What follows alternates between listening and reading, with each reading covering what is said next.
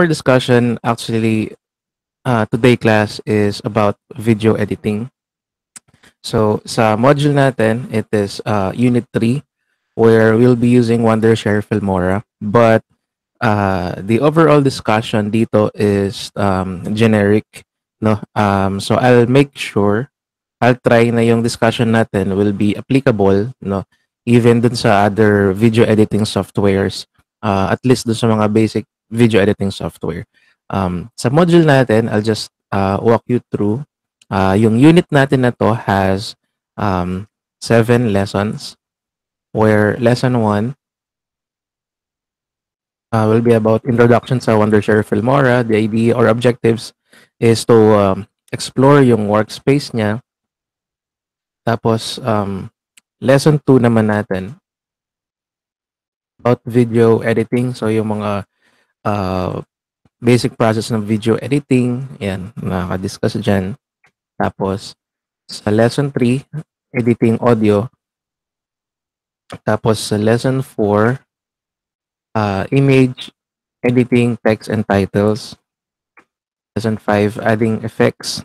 Lesson 6, advanced editing, siguro yung mga ibang techniques, no? Yung mga ibang techniques ng na video editing naka-apply dyan. And then, lesson 7, of course, is yung exporting and sharing your project. But in our case, para mas madali na lang nating mag-grasp yung software, no? Sinummarize ko yung mga topics into easy way. So, I made this PowerPoint.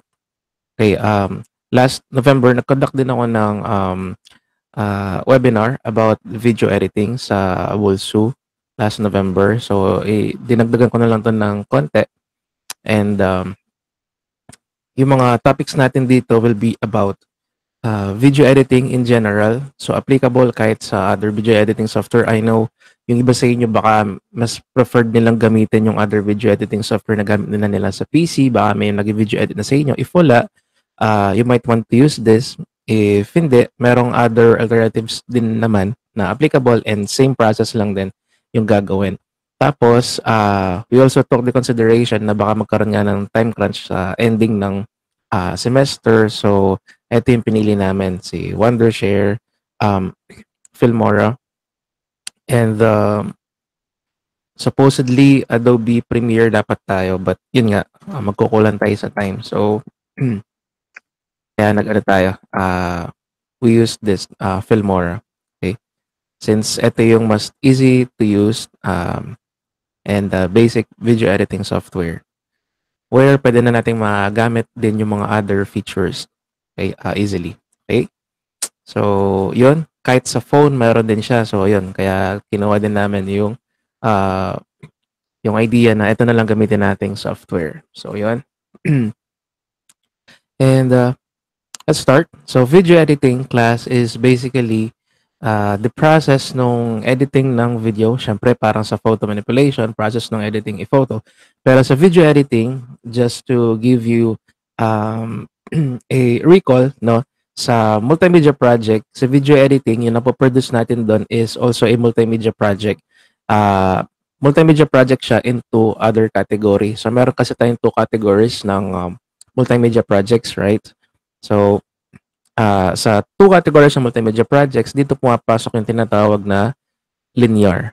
Linear kasi yung mapoproduce natin dito will start from very beginning up to the end, even without user interaction or even without user intervention, magpa-play yung multimedia project. It will play from the start up to the end.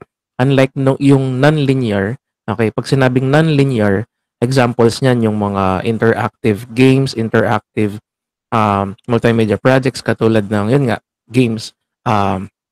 Hindi siya hindi siya one way yung flow niya. Kasi kailangan niya pa ng user interaction, user intervention. So, parang alimbawa sa games, hindi ka magpo-proceed unless gamitin mo yung character into something like this, etc. So, yun. So, video editing process natin is a linear type. Tapos, yun, magpo-produce din tayo ng ganun. Of course, linear multimedia project. Also, we have discussed na before yung media assets like in Photoshop. Pero in this case, puwede tayong gumamit ng other assets pa, another, multimedia element assets pa like audio, videos, et cetera, where pag-uusapan din natin sila, where natin sila, kukuhanin or download. The safest way to access media assets na let's say gusto niyo mag-practice ng video editing, gusto niyo lagyan ng, videos, different video clips or audio, et cetera, the safest way is to use public domain assets. When we say public domain assets, they are free to use, can be used for commercial and even non-commercial. Ibig sabihin, kahit gamitin niyo siya sa, let's say you have a business or something, wala kayong magiging problema, wala kayong, magiging problema to copyright or it is not subject to copyright. So, sa public domain. Sir, paano mo natin malalaman kung yung assets is public domain, etc.? Actually, kung gusto nyo kumuha ng ganong mga assets, pwede nyo namang i-download. Pwede nyo namang i-search muna. Maghanap kayo ng mga resources, just type in public domain photos, ganon. O kaya public domain videos, kaya public domain audio, mga ganon. Doon, may mga mag-a-appear na websites and then it will offer you different list of assets na makikita nyo naman doon naka-indicate yung properties nila if they are public domain or not. Minsan, yung mga ibang assets, kailangan nila ng attribution. Minsan, hindi. So, yung pinaka-safe is public domain kasi it doesn't need attribution required. So, ibig sabihin, di ba na kailangan magpaalam sa author, etc. So, yun yung key. Okay, yun yung key dito na kailangan nyo malaman. Public domain. And to give you idea din, so kung saan tayo pwedeng kumuha ng other resources like public domain resources, meron tayong nare-recommend sa images. Nasabi ko na to before sa inyo, Pixabay and Unsplash. Sa videos, pwede rin natin gamitin itong si pixabay.com. Katulad nung dati natin sinabi. So kahit sa videos, pwede yan. You just have to go here and then there's a filtering. Click mo lang yung videos and then you can just type in here any video na kailangan mo. And then magpo-provide na siya sa'yo ng list of free to use and public domain assets. So pwede ka mag-click, let's say, this one, and then you can just click yung free download here later. So pwede nyo gamitin pag gusto nyo mag-practice ng video edit, etc. Also, if you want to download naman some free music. Yan. So, meron tayong yung tawag naman na YouTube Audio Library where dito personally nakakapag-download din ako ng sarili ko music or maybe background music sa gagawing video na i-edit. Ang maganda dito is I can access yung filtering din niya dito. Let's say, gagamit ako ng background music. Like for the genre, I can choose like ambient, for example. Then when you click apply, magbabago na yung list automatically. So lahat ng ambient, yung genre. Tapos, I'll try to change yung mood. Let's say about calm, dark, about happy, or about sad. Then I can click apply. So yun. Personally, dinownload ko to. Itong pangalawa natin, itong Feature Renaissance. To download this, you can just have to click download. Ito lang yun. Or if you want to play it first before nyo siya i-download, you can just click that.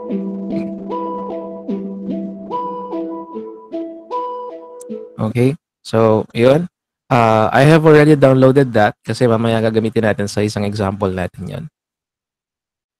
Some terminologies na may encounter natin when it comes to video editing is first, meron tayong tinatawag na aspect ratio. Okay, aspect ratio is basically yung parang pinaka-base width and height size ng isang video or project, even image, ganun din. So, classic, yung 4:3 is yung dati na aspect ratio na pinaka-common noon. So, kung alam nyo pa yung mga dating TV or mga dating monitor na parang kuba na monitor, o kaya kung baka nadadaan kayo before sa mga may TV, SAR Plus na stores, no? Kita nyo doon yung mga TVs almost, sila, parang pa-square yung shape nila. Unlike nowadays, mas pahaba, mas pa-landscape yung dating ng mga monitors natin. If you are also watching this using your phones or cellphones at let's say kung nanonood kayo na naka-landscape yung cellphone, then probably naka 16:9 yan kasi kumbaga nakahiga, no, naka-landscape like that. And so on. So yun yung aspect ratio. Usually yun yung gagamitin natin 16:9. But depende sa purpose, of course. Bitrate is basically ito yung ito lang, bitrate, tapos frame rate, and resolution. Yan, yung tatlong yan. Bitrate, frame rate, tsaka resolution, it affect the actual quality ng video. Okay? They are common factors to affect yung quality ng video. And tandaan nyo, pagka bitrate, the higher the value ng bitrate, the higher ng quality ng ano natin, ng video. Okay. Meron kasi tinatawag na rendering process sa video editing where sa rendering process, dun kina-combine, mina-merge na nung video editing software, yung lahat ng nilagay mong assets, clips, audio, video, everything. Okay. Tapos kapag let's say, let me open up yung software natin na Filmora so I can show you yung bitrate. It's also like the cycle per second. So dito kanina sa Filmora, ang gamit conversion dito is Filmora 8.5. Pero yung binigay ko sa installer like last week, I believe that's Filmora 9. And meron ding Filmora 10 available na. But what I'm trying to show you class is applicable yung steps natin kahit basic or lower version yung gagamitin natin or other software. So let's say I'll be using 16:9 aspect ratio. I'll be clicking full feature mode to access the full feature mode ng video editing natin. And here, let me open up a sample project like here. So ang idea niya is ganito yung video editing software natin. Tapos, meron din yung process na tinatawag na export or publish. On this part, when you click this, eto na yung tipong sinasave mo na siya as MP4 o kaya other file formats na playable sa mga video players natin or media players natin. And then, yung sinasabi ko kaninang bitrate is makikita natin dito sa settings, further settings. And makikita nyo rin yan kahit Adobe Premiere yung gamit ninyo or other software, you'll see here na pwede nating i-adjust. So, anong kailangan natin tandaan sa bitrate? Okay. 2000 kbps is low quality ng bitrate. So, ito yung parang cycle or transfer ng data. Sa iba, ang tawag dito is data rate. So, the lower the value, the lower din ang quality. So, gusto nyo na medyo okay na quality, you can go with 6,000 kbps o kaya 8,000 and more. Okay, pwede 10,000 etc. Yung 10,000 okay na yung quality nun ng bitrate. So you can choose 6,000 if you want. And sa frame rate, ito yung frames per second. Kung nalala nyo pa yung sa Adobe Animate ninyo before, baka na-discuss naman yon sa FPS. Yung binabagit na FPS is frames per second. So it's just about how many frames. Okay? So about lang yun sa how many frames per second yun na-display. The higher ng frames na na-display per second, the more smoother nung display. So you can choose 50 FPS. Usually sa TV, alam ko, ang standard na FPS is 50.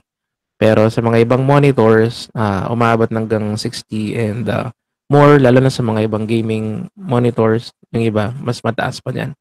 But 30 FPS can be good or standard. And then resolution is yung width and heights. And then you can just click OK. Tapos pwede na mag-start yung rendering process. So, doon class, pinapakita ko sa inyo na ayun yung mga settings na pwede natin magamit pag mag-export na. Compression is yung ginagawa natin process na yun actually is compression, the process of reducing the amount of data in the video file. Minsan, you need to compress a video file. Depende sa purpose mo. Baka hindi naman kailangan sobrang laki dapat ng file. Halimbawa, ang target mo na display should be 720p lang or 480p, you can just lower the file formats or settings. And yun. So yun yung compression. Kino-compress natin, nilo-lower natin yung quality. And frame rate, yung nabanggit natin kanina, frames per second. Again, you can use 30 as a standard or higher pag gusto nyo mas better smoothness ng mga display natin. Tapos resolution naman, also katulad ng sabi ko kanina, bitrate, FPS, tsaka resolution, again, they affect the overall quality ng video. Resolution is basically, ito yung PPI or DPI na na-discuss natin before sa Photoshop, or yung pixels per inch na tinatawag. So how many pixels per inch yung display. The higher number of pixels, no, the higher value ng quality. So baka na-try nyo na rin naman, of course, let's say kung nanonood kayo sa YouTube, for example, meron mga different settings minsan na to choose from kapag manonood ka ng video. And mapapansin nyo doon na minsan bakit mas matagal mag-load yung 720p or even yung 180p kasi mas maraming pixels yung niloload but higher quality siya. So, yun yung resolution na ginagamit natin. Can be 640 by 480. Ito yung 480p. Ito yung 720p. Ito naman yung 180p. Tapos meron pang ano dyan, to 160p, meron pang 4K. Ayan. But this is good, ano na, HD na, good quality na yan. Okay? And again, for the software, we're using Wondershare Filmora, the easy-to-use video editing software. I'm not trying to discuss na ito lang ang pwedeng gamitin. You can also use other alternative software. We just find it much easy to use and meron na silang mga kung ano ng mga advancement or updates palagi. So, you can try to use this. And then, 5 easy steps in video editing. So, 5 easy steps ng video editing. I just came up with it. I just think na ito yung mga commonly steps na pwedeng magamit even if you are using other video editing software. So, to edit a video, first step is always to create a project file. Kahit naman sa photo manipulation, etc., you need to create a project file muna, di ba? And then when you create a project file, you need to import media files. And then after mong ma-import yung mga files na yon, lahat ng video clips, lahat ng audio, etc. Kung isa lang naman in-edit mong video o isa lang ilalagay mong video, tapos add ka ng background music, ganon, dun sa tinatawag na project folder or media library. So, import lang muna ng import. Tapos, after mo mag-import, from the library na pinag-importan mo ng mga assets, you can insert them dun sa tinatawag na tracks or timeline. I'm sure you're familiar naman sa Adobe Animate. Before, may timeline kayo before with using frames. Dito, pinagkaiba sa video editing, you are literally putting the assets dun sa timeline. And then, apply editing options. Sa editing options, pwedeng i-edit mo pa yung contrast, brightness, saturation ng image. Pwedeng i-modify mo yung volume or speed ng audio nilalagay mo. Or you can also adjust maybe yung video kung gusto mo siyang naka-slow motion, gusto mo naka-crop, etc. Or baka naka-split yung mga different sections or areas niya. Then after performing those options, you can then publish or export your video. Yun, so that easy. Ganun lang.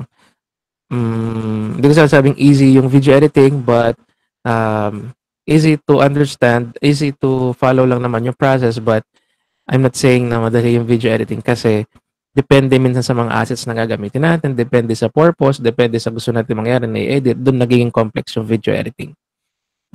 Plus yung rendering. Kasi sa rendering process, mas matagal, the higher number ng mga video clips or the longer ng duration ng mga videos, tsaka the higher number ng mga effects na in-apply mo, animation, etc. And yung discussion natin is more on about learning by example. So what I mean is more on demonstration. So to learn some techniques or ways on how to use yung software natin, yung Wondershare Filmora. And first is, I'll be showing yung overview muna ng Wondershare Filmora. Okay? So, meron tayong tinatawag class sa interface niya na media library. So, ito yung mga main parts sa interface. So, may tinatawag na media library, may tinatawag na preview window, toolbar, and the timeline. Media library is where we put our media assets. When I say media assets, I do advise na gawin nating medyo organized yung folder natin ng assets. Um, siguro, wait.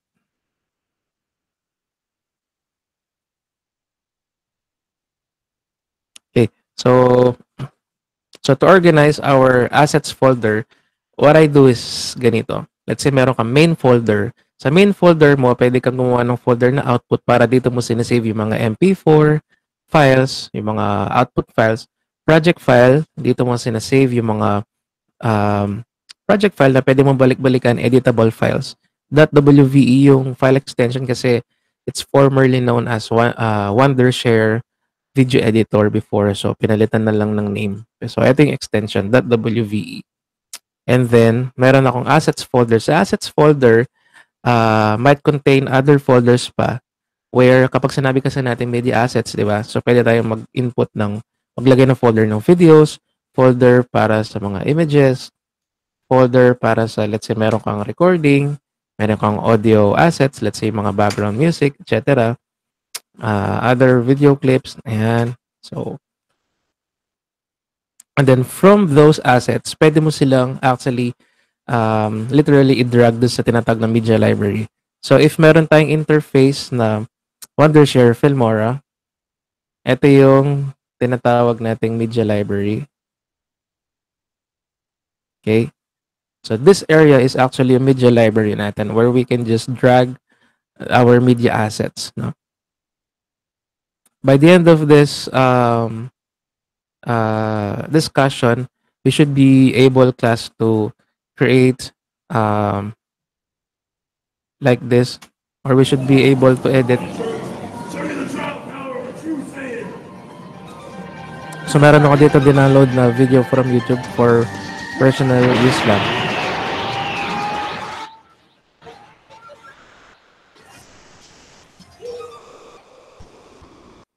Yan, ginamitan natin ng green screen effect. Like, for example, i-off ko yung layer ng may green screen effect, ito siya. So, usually, yung may green screen effect, ginagamit kahit sa mga movies. So, I'll be showing you yung example din na to kung paano siya gawin with Filmora. And, so, you can apply that sa inyong mga video editing. Okay? So, proceed tayo. Let me create a new project. And ito yung sinasabi ko media library class. Ito, yung section na to. So, dinrag ko lang lahat dyan yung mga assets na kailangan ko sa isang video editing. Let me show you an example muna. Sample output. Terroir is a French word with no equivalent in English or Italian. It is a tricky concept to grasp, but terroir generally describes the interaction between the landscape and the products emanating from the plants grown at a Okay, so merong akong video output dito na kung saan yung particular location. Ano lang, basic lang yung kailangan ng client. So, ang ginawa natin is pinagsama-sama natin yung mga videos, tapos konting video edit, konting split, like climate, soils, and topography. konting adjustments. That said, it is the winemaker who interprets this terroir and aims to either maximize its expression or not. And then some ending, outro, something like that. So, okay. So, try natin mag-create din ng ganon while I'm showing you, class, yung parts ng Filmora. So, dito muna tayo sa may media library. So, sa media library, I'd like to import some assets na gagamitin ko to create an output, something like that yung pinakita ko sa inyo ngayon lang. So, on my assets folder, open ko muna yung Filmora. Okay. On my assets folder, meron ako dito folder kung saan nandito yung mga clips na ginamit ko. Ayan sila. So, mag-edit ka na ng videos. Ang first thing na ginagawa dapat natin, let's say sa Filmora, is maybe to organize yung mga project folder natin dito. So, I usually do this. Pwede natin i-click yung folder na to. Yan dito sa may media library, yung may plus sign. When you click that, makakapag-create ka ng bagong project folder.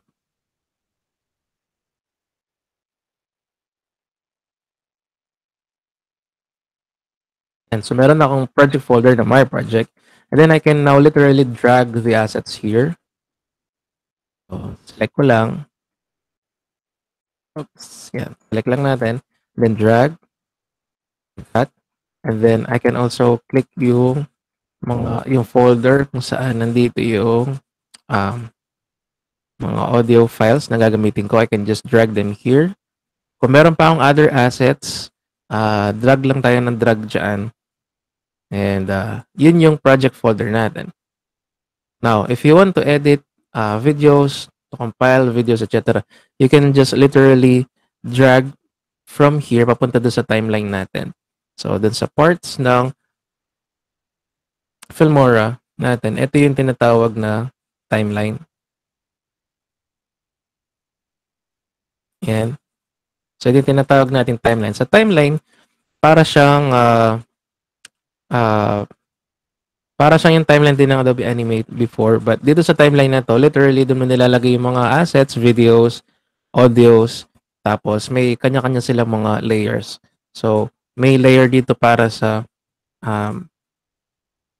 videos, may layer para sa text, kung maglalagay ka ng mga overlaying text, kung maglalagay ka ng mga audio files, dito sila mag-a-appear. So, ayun. So, let me do that. Before I drag something doon sa timeline natin, ito yung pwede natin magawa. No? So, pwede tayong mag-click muna ng asset na gusto natin. Click lang. Ayan. Pagka-click ko sa kanya, I can go dito sa tinatawag natin preview window. Yung preview window natin is technically ginagamit natin siya to play muna yung asset or element or effect na gusto nating ilagay later on or i-play later on sa timeline natin. So, yun yung preview window natin dito. So, click ka lang sa asset mo tapos you can click play sa preview window. So, para makita mo doon yung output muna or ano ba yung meron dun sa asset na yun. Okay, before you put it doon sa timeline mo. So, again, timeline. Tapos, ito yung preview window. Okay. So, let's drag a video. Let's say this one. Yan. So, drag ko lang siya doon sa timeline. And, ang shortcut para ma-play mo or ma-pause mo yung video is yung spacebar. So, pinalas ko yung spacebar, nag-play na yung video agad dito sa ating preview window. As you can see, yung video na to is a raw file, raw video. Kaya, hindi masyadong smooth yung other parts nung ano niya.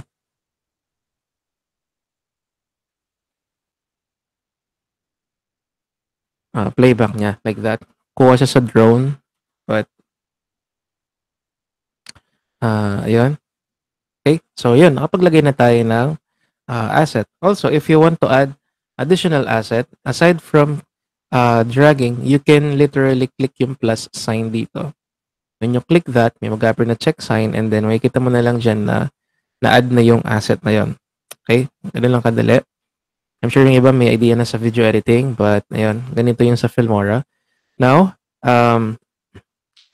next part is meron tayong tinatawag naman na toolbar. Okay, toolbar is basically simple lang yung toolbar natin dito sa version na to ng Filmora. Possible class na may additional tools na dun sa binigay ko sa inyo para ma-try. Pero ayun, dito basically ito yung mga tools na meron siya. So, yung mga tools nag-a-appear yan 'pag nag-click ka na dun sa video asset mo na nasa timeline. So, when you click that or audio asset, et cetera, may mag-a-appear na tools dito na pwede magamit. So, meron tayong most commonly na ginagamit dito is yung split. So, yung split pwede mo siyang i-access para um, para ma-divide mo yung video actually. Let's say ngayon meron akong isang video asset lang dito. But when I move this playhead, let's say move ko siya somewhere here, tapos when I click this split icon or tool, then i-split niya into two yung video natin. That way, you can further modify, let's say this one gusto mo siyang i-delete, tapos ito gusto mo siyang mag-remain sa timeline, pwede yun. Okay? Also, aside from clicking yung tool kapag mag-i-split, when you move this playhead, merong small icon dito ng split din. So, para kahit mapunta ka somewhere malayong part ng timeline, kasi somewhere here, hindi mo nakita yung tool, you can just always click yung tool na to split yung video or audio or image na dinidisplay sa timeline. Okay? So, and this example din, maliban to split, merong delete, merong crop, etc. So, i-access natin lahat yan late. Yung mga most commonly na magamit natin dyan. Okay? So, in this case, gusto ko muna kahit mga 5 seconds lang siguro dito. So, siguro kukunin ko yung footage kung saan yung display is maybe from here, like that. So, i-split ko siya. And then, I can press spacebar to play.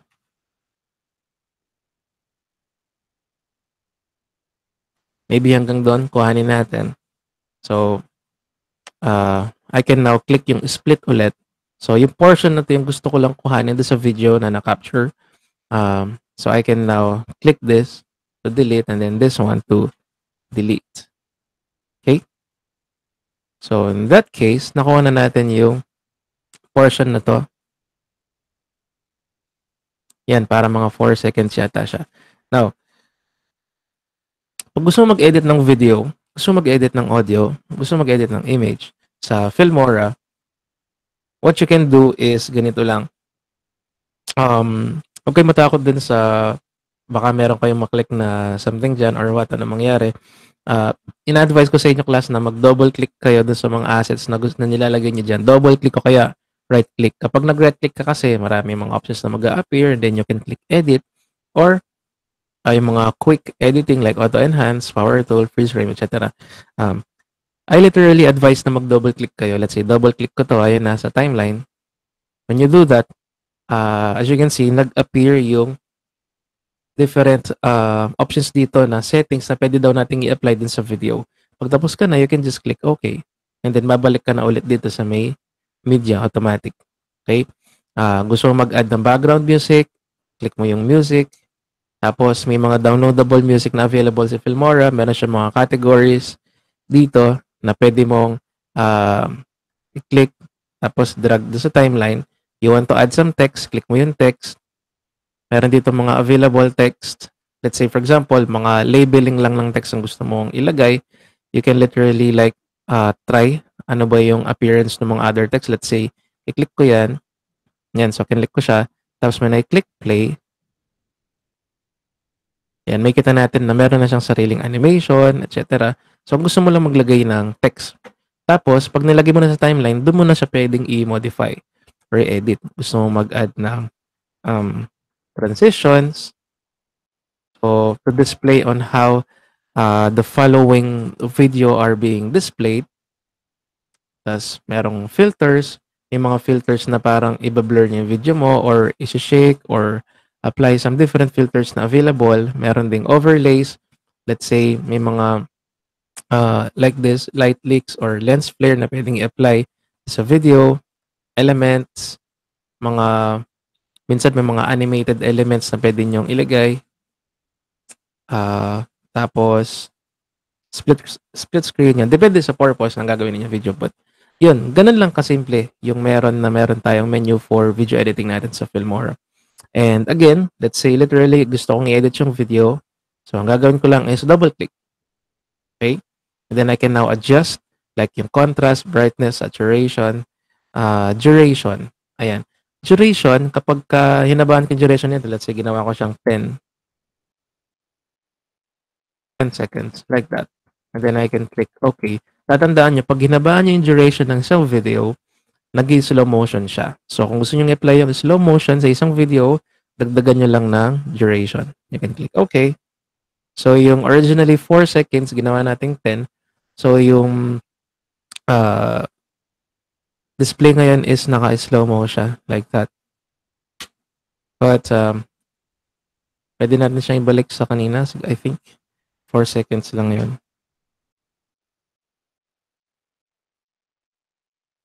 And if you want to further modify, let's say, double-click natin, further modify natin yung, let's say, yung saturation, brightness.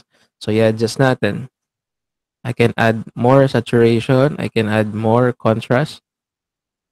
Tapos, brightness, konti. Then, I can click OK. Alright? Also, if you want to go to advanced editing, you can click advanced. Tapos, you can try yung mga preset na gusto mo dyan. Kung gusto mo siyang i-change yung dating ng video. And etc.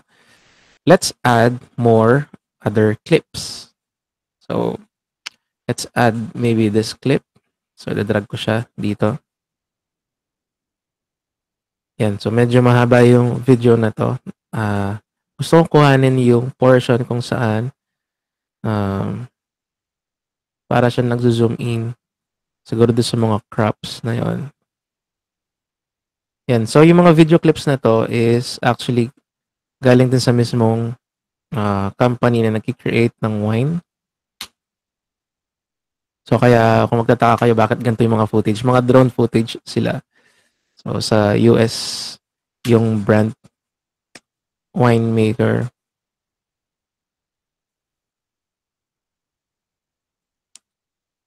So, mga farm sila ng mga grapes. Yan. So, i-split ko part na yan. I can just delete this part. Tapos, delete natin yung part na yon. Yan. Okay. Double click. Ang duration nito is 7 seconds.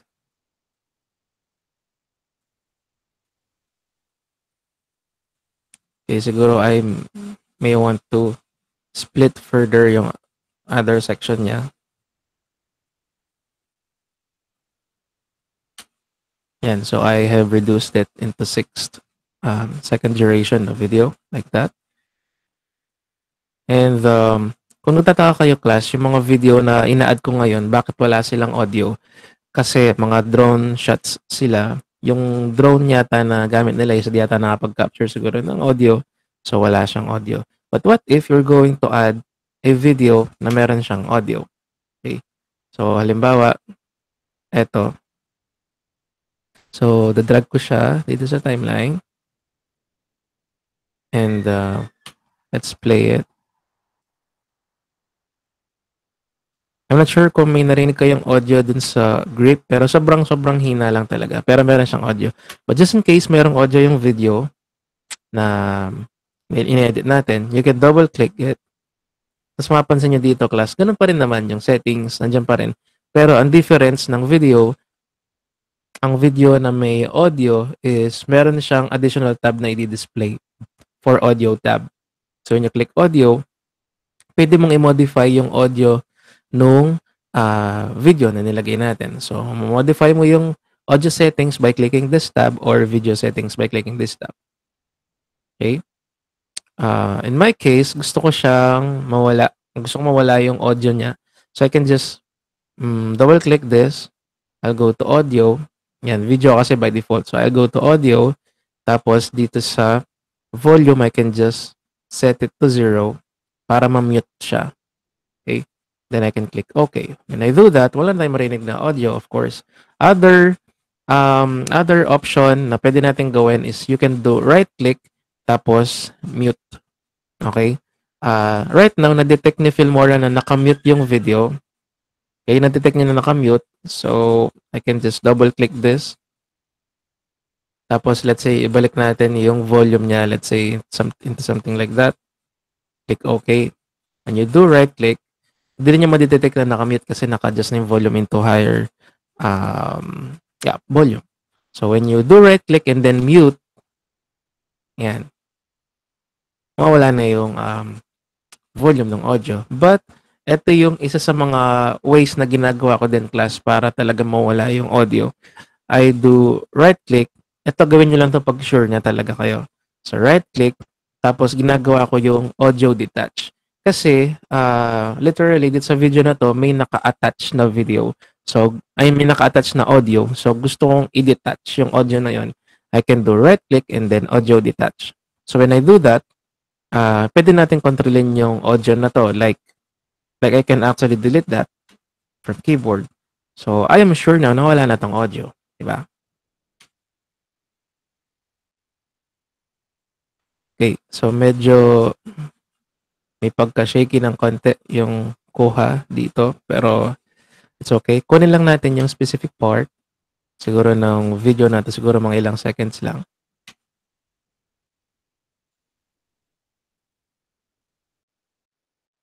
I can split that and then I can delete this part. Tapos double-click ko tong video. 3 second lang siya. So, gawin natin siya medyo slow lang. So, gawin natin siyang 5 seconds. And then, let's play it. Now, ano pa yung pwede kong gawin dito? Bukod sa i-adjust ko yung brightness, adjust ko yung saturation. Yan. Bukod doon, ano pa ba? Yan. So, pwede kong gamitan ng click OK. Pwede natin gamitin yung crop dito. So, I can just actually click this video, tapos click natin yung crop. When you click yung crop, pwede kong i-crop yung video para ma-focus siguro dun sa may bandang grape part. Or, I can click yung tab na pan and zoom para magkaroon ng animation.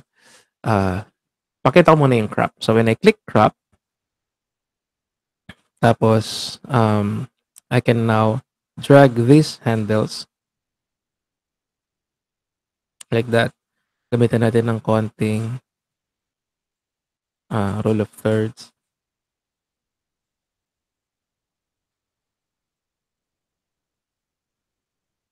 Like that. I can click OK.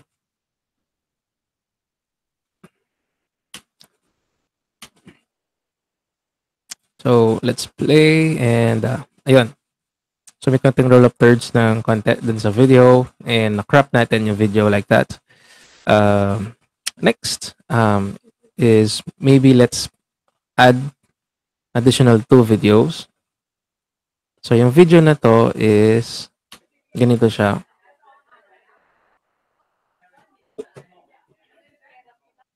Yan, so medyo shaky yung part na yan. Pero gusto lang natin ma-capture dito sa video na to.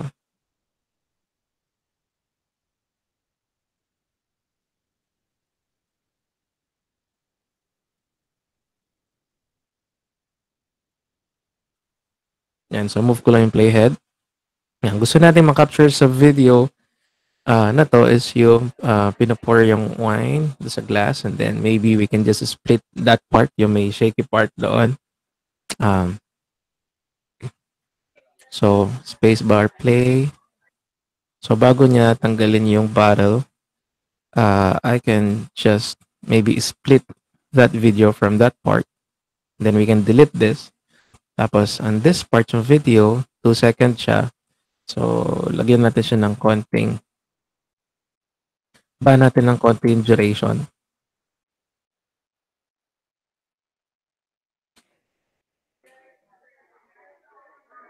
Yan.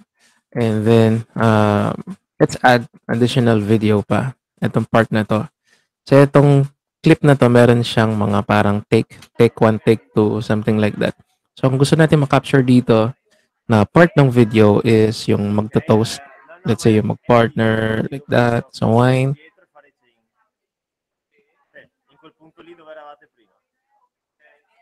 So maybe starting from here or no, from there, tapos magto-toast, tapos medyo shaky ng konti. So, pwede siguro nating gawing technique dito is ganito. Magto-toast sila, normal speed, tapos after mag-toast, biglang mag-i-slow mo. Okay, siguro. Pwede siguro natin gawin ganun yung ganong effect. So, from here, i-split ko yung video. Tapos, delete na muna natin yung extra. Also, parang meron tayong naririnig na audio dito sa video na ito pala kanina. That's why merong audio tab. So, I can right-click, audio detach, and then I can just delete this. Right-click, audio detach, and then delete. Ayan. Anyway, on this part, so magto-toast sila. Tapos, i-slow mo natin pag nag-collide na yung mga wine glass.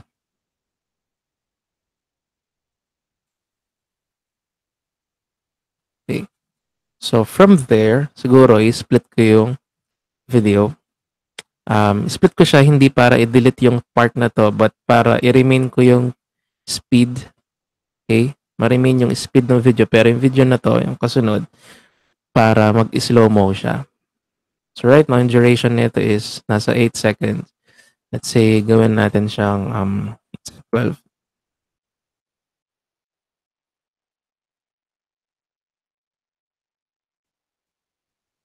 So, it's like, tingnan natin yung effect. Normal speed. And then, slow-mo. So, dagdagan pa natin ng konti yung slow motion niya. Let's say, gawin natin siyang 15. So, again, normal speed. Tapos, slow-mo. Like that. Alright. So, doon sa part na yon nagawa natin yun. And then, yun pala, maghiwalay pala yung wine glass nila. So, bago siguro mag-apart yung wine glass, we can just delete this part. Yan. Okay, so, meron na tayo, so far, content sa video natin na to.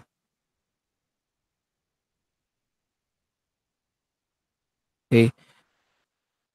What I suggest is we should save this project first. Okay. I can click save project. Tapos,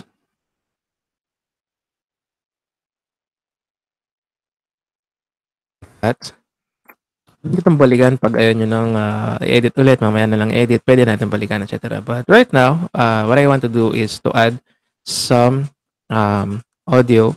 Okay? So, meron ako dito, actually, folder kung saan nakalagay na dyan yung mga videos na ginamit ko dun sa original clip ko before. But, ayun, tinatry lang natin mag-create ng sarili natin right now. And, ito yung mga audio, tapos meron din ako nilagay na image na PNG siya. So, transparent. Let's say, gusto nating mag-add ng logo kada video clip. Pwede natin yung gawin. So, to do that, class, ito yung i-avoid muna, no? Okay, ito yung i-avoid. Yung iba, mamayang gawin nila, idadrag nila to, tapos dadalhin somewhere here. Okay? Pag ginawa niya yun, syempre, sa dulo lang mag-a-appear yung image. Also, kapag ang ginawa mo lang is i-click yung plus sign, like that, then mag-a-appear lang siya somewhere kung nasaan yung ano mo, yung playhead mo. So, hindi yun yung gagawin natin. Ang i-apply natin is yung tinatawag na picture-in-picture, meaning, we're putting a picture above dun sa other picture. When I say picture, it's not literally an image, it could be a video, okay? So, picture-in-picture ang tawag sa process nila na yun. So, I can go right-click this, tapos apply to PIP. PIP stands for picture-in-picture. So, ito yung technique para ma-place siya over dun sa other media asset mo or video asset. So, I can right-click, again, apply to PIP. And then as you can see, ito nag-appear siya dun sa pangalawang layer. So, we don't want this to be displayed somewhere dun sa dulo. Gusto natin ma-display siya, di ba? Dun sa very beginning pa lang. So, I will just drag this doon sa pinaka very beginning natin. Tapos, I will adjust yung duration niya hanggang dito sa part na yan.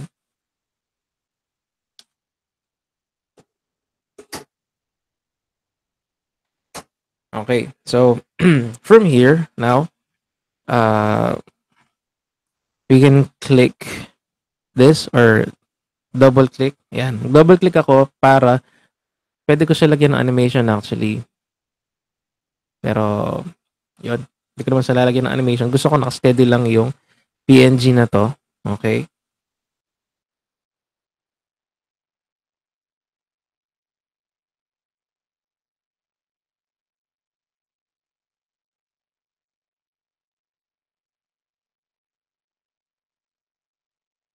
Yan. So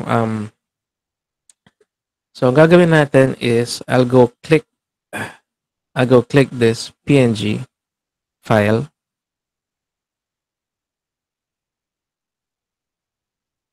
Or drag it here. Tapos, ayun, nakita na natin sa preview window. So I can now resize. Then maybe let's place it somewhere here. Yan. So dun sa mga iba baka magtatanong na, sir, picture lang ba ang pwedeng ilagay? No? So dito kasi as you can see now, naka-display na siya sa lahat ng parts ng video natin kasi in-extend natin yung duration niya. Like that. Sir, picture lang ba pwede ilagay? No. Pwede tayo maglagay ng other videos pa. So halimbawa, I want to add this video, right-click ko lang, tapos apply to PIP. Or if you want, you can just drag it. Basta make sure, pag nagdadrag ka nito, ilalagay mo sa bandang ibaba. Ayan. Okay. Tapos, dito sa preview window, resize mo siya. Gusto mo, ayan. Yan. So, as you can see, meron tayong multiple assets, no? Video, PNG file, na pwedeng ilagay. And I think we're good with that. Let's add this additional outro video. Yan. So, gumawa ko ng outro video sa Adobe Animate. Simply, fade in niya lang naman yung logo. Like that. And, siguro, yung, ano natin, para may konting effect, habang naka-slow mo siya, paunti-unti siguro dapat siyang nag-fade out, no, yung video na to. Yung may toast clip. So, maganda siguro paunti-unti nag-fade out siya, tapos ito paunti-unti naman siya nag-fade in. So, ang gagawin ko dito is, I'm going to add a transition. Then, let's find some transitions na pwede natin magamit. I'll be using yung basic lang, yung fade. So, I can just drag literally somewhere kung saan ko siya gustong ilagay. Pwede ko siyang ilagay dun sa video lang na to, yung merong toast sa bandang dulo niya. Or pwede ko siyang iusog ng konti para magkaroon ng fade out yung may toast, tapos magkaroon ng fade in yung susunod na clip. So, dito ko sila ilalagay sa in-between nila.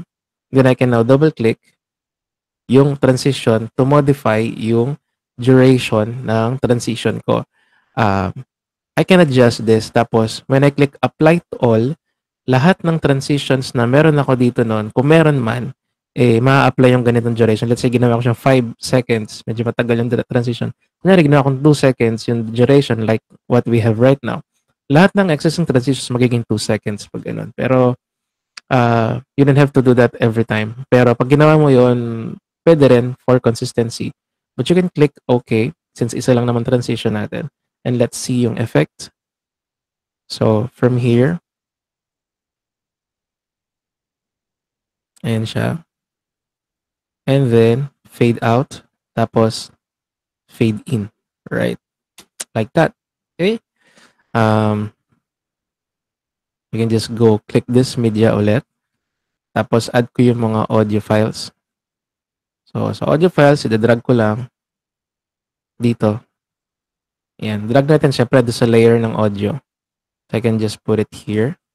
When you double click this audio, may mag-a-appear na settings para sa audio. Pwede mong increase yung speed, yung volume. Pwedeng meron siyang fade in. Fade in is yung paunti-unti siyang nag-entrance. No? Fade out is yung paunti-unti siyang nag-exit. But they are totally fine when it comes to volume and something. So, hindi ko na i-edit pa yung uh, volume nila doon. So, i-drag ko lang yung audio doon. 1, 2, tapos let's say this one.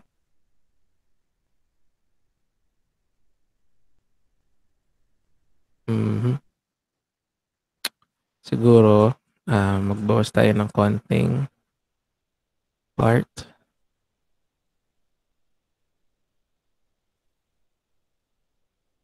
Yan. So, hindi naman ganito yung talagang totally project na meron ako before. Medyo madami yung clips na nilagay dyan. But again, for demonstration purposes lang para mas makita natin paano ba yung step by step na pwedeng gawin sa video editing dito. So, ayun. Right, so let's try it now. Terroir is a French word with no equivalent in English or Italian. It is a tricky concept to grasp, but terroir generally describes the interaction between the landscape and the products emanating from the plants grown at a particular location. That said, it is the winemaker who interprets this terroir and aims to either maximize its expression or not. All right. May portion na parang nasobrahan yung PNG natin. So I can just drag it here like that. And we're done now with our first example project. Okay? So napag-edit tayo ng video, nakapag-attach tayo ng image, pwede tayo mag-add ng picture-in-picture, nag-split, nag-adjust ng basic brightness, contrast, saturation, etc. Saturation. We have added a transition, tapos nag-add tayo ng audio. Then we can now actually click export. So ito yung last part na step na gagawin is yung export. So when you click export, we can rename yung project natin. Tapos yung path, saan siya masasave. Yung other settings, I advise na check niyo yung settings before kayo mag-click ng export basta-basta. So hanapin niyo lang dito. Si Filmora, meron siyang ino-offer na let's say presets na let's say good, better, or best quality. Okay? So I'd rather use custom. So we can adjust yung resolution, yung frame rate. Let's say gawin ko siyang 60. Bitrate, okay na yung 6K, 8K. O gawin natin siyang 10,000 kbps. Then click OK. So right now, ang size niya is 38 MB. Ang duration ng video natin is 30 seconds lang. So medyo small size lang. Tama lang, okay lang. Sige. Tapos MP4. Then we're okay now. We can now click export. So when you click export, dito mag-a-appear yung rendering process. So yung rendering process class, matagal. Minsan, mabilis. Mabilis kasi ito, 30 seconds lang yung duration. Konti lang yung effects na i-apply natin. Pero kapag yung in-edit mo, let's say 2 hours, 3 hours na video, o kaya, sige sabihin na natin 3 hours, lahat-lahat, o kaya kung may mga nag-i-stream sa inyo, kasi before may inaalala ko mayroong streamer naghahanap ng video editor, tapos parang mababa yung papasahod niya, etc. Kasi, kaya ko sinabi mababa kasi ang dating, parang ipapa-edit niya yung stream niya, nag-game siya, nag-i-streamer siya, tapos parang 2 hours or 3 hours yung kailangan mong i-edit. Siyempre, papanoorin mo yung 2 hours or 3 hours na video niya na yon. Ba't mo papanoorin? Kasi yung mga specific parts, ima-mark mo na baka mamaya meron siya mga nasabi na mga specifics na helpful para sa content niya, etc. etc. So, ima-mark mo lahat yon. Papanoorin mo yung buong video para makapture mo lahat. You can add some highlights. You can add some additional video effects or additional video clips. So, doon, dumadami yung gagawin mo. Add ka ng text, ng audio, sound effects, etc. Tapos, maliban doon, maliban sa panonoodin mo ng 3 hours, edit mo yung video siguro mga 2 hours video editing, so 5 hours na yon. Tapos sa rendering, kung 2 hours yung or 3 hours o 2 hours yung video niya, sa rendering pa lang, nagre-request yung parang nakita ko na naghanap na video editor na gusto niya ang frame rate 60 FPS, ang resolution yata 4K, and then yung data rate or bit rate niya is nasa 10,000 pataas. Ang ginamit yata natin ngayon is 10,000 pataas na bit rate. So dun sa request niyang yon sa rendering process, tatagal. Okay, tatagal yan. Baka minsan class may mga experiences ako na yung rendering, syempre depende rin sa PC na gamit. Rendering humaabot ng minsan mga 4 hours, 5 hours. Okay, so yung mga ganong klase, rendering pa lang yon. So kung gugulin mo yung time mo para panoorin yung video, tas 3 hours, tapos video editing mga 1 hour, 2 hours, 5 hours na yon. Tapos kung ang rendering mo is nasa 4 hours to 5 hours or more, so kakainin yung 10 hours mo for the amount of 250 pesos. Mababa yun. Something like that. Okay? So, So I'm not saying na palaging mahirap naman yung video editing. Minsan madali katulad nito, konti lang naman. Let's say kung nasa less than 10 minutes lang yung in-edit natin, less than 10 minutes, ganun, 15 minutes, tama lang. Okay, average lang. So, yun. Pero ito, 30 seconds lang. So, kaya mas madali yung rendering. Anyway, after rendering process, you can now click Find Target para lang makita natin kung saan na-save, which is, I think, nasan siya? Ito yun. So, ito na yung project natin now. Terroir is a French word with no equivalent in English or Italian. It is a tricky concept to grasp, but terroir generally describes the interaction between the landscape and the products emanating from the plants grown at a particular location. That said, it is the winemaker who interprets this terroir and aims to either maximize its expression or not. Alright, so ayun, from there, nakapag-create na tayo ng sample output. Now, let's try and check yung mga other examples na meron tayo dito. Okay? So first, isa sa mga example na kapakita ko sa inyo is this. Meron ako ang ginawa before na output. Say, from here.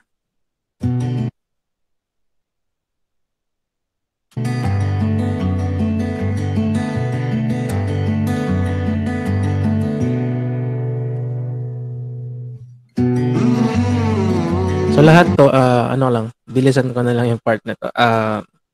Dito, lahat to, mga images sila. So, ini-illustrate ko sila sa Illustrator. Ayan. Siguro yung mahirap na part, medyo matagal na part is yung pag-i-illustrate ng mga assets. Pero, so on, dun sa mga other parts, other scenes, no, lahat ng mga images, para ako nag-create lang ng slideshow actually. Yung mga scenes dito, naging reusable na lang. Depende sa scene. Halimbawa, copy-paste ko na lang kada artboard, kada scene. Yan. And yung story ng ginawa ko dito, or yung goal ng video na to is to create a storybook video. Wala nga lang siyang narration kasi konting oras na meron before na nabigay sa amin. Actually, meron kaming seminar before tapos biglang sinabi na, create kayo ng ganitong output, parang storybook video, parang given lang sa amin, parang 2 hours or 3 hours. So, nag-illustrate pa ako tapos after that, nilagay pa namin sa video editing software like, since basic lang naman na parang slideshow, so Filmora na lang din ginamit ko dito.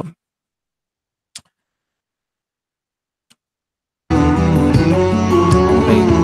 So, it's a story about a greedy bird na sad story. Kasi the idea is like, mamaya pakita ko na lang yung mga screenshot. The idea is greedy yung bird, yung black. Hanggang sa dumating yung point na siya na lang natira. And yeah, okay. Anyway, so pakita ko muna yung mga assets natin. Alright, so paano ba gawin yung ganun? So I have assets here, images, tapos birds, and eto. Yan, in-illustrate ko sila sa Illustrator. In-edit natin yung mga other parts yan. And then, lahat 'to nilagay natin sa isang project folder. So, sa Filmora, ayan, ida-drag mo lang lahat yan sa Filmora. In my case, I have already created a project folder. Ayan, Greedy Bird. Ayan, click ko lang 'to. Tapos na-type lang ako, Greedy Bird, etc. And then, let's create a new project na lang. Yan. So, let's say meron tayong project folder na Greedy. Tapos, dun sa assets natin, I'll just drag them all here. And then, ilaload ni Filmora, of course, mga images. So, hindi lang videos, hindi lang audio. Yan. Kahit mga images, pwede natin silang i-add or i-drag sa project natin like this.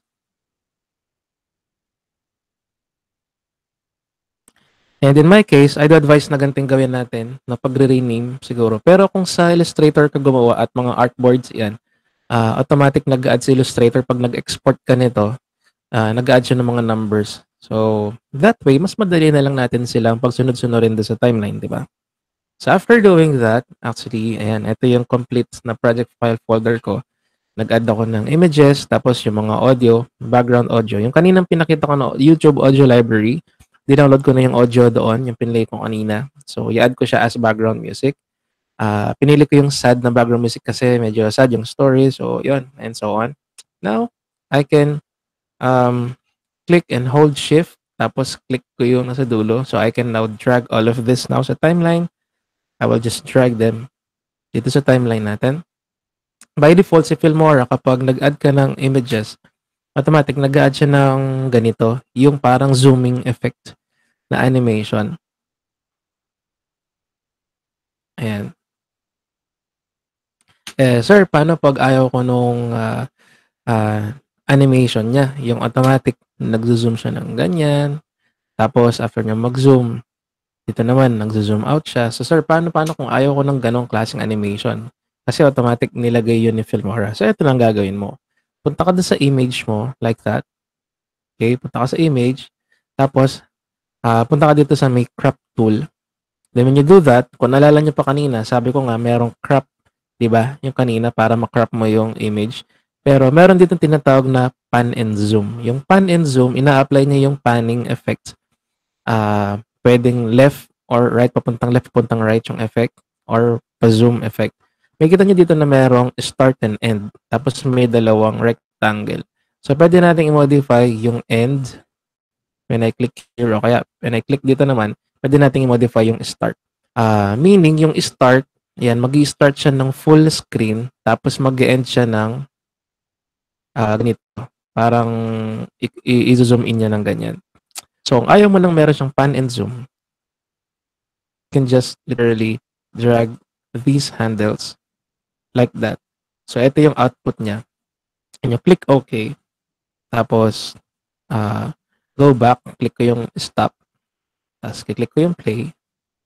Ayan. So, nagpa-play yung playhead natin without performing any zooming effect on that image.